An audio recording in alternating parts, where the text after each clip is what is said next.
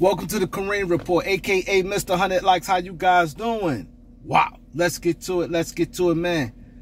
Big trade in the NBA today, man. Trade in the NBA today, not a big trade, I'm exaggerating. But trade today, man. The Houston Rockets traded Kevin Porter Jr.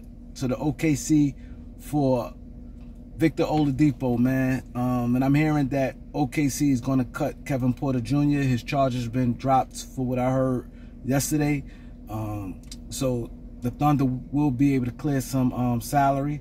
This is crazy. The Thunder, they make a smart move. They also picked up additional 2 second-round picks. They moved smart, man. I see what they're doing. It get them a little below the tax. They got 13 guaranteed contracts.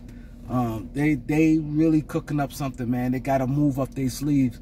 I'm figuring if they playing well by the All-Star break, man, and get close to the trade deadline, I think they putting themselves in a real big position to make a big push. So we definitely got to watch that, man.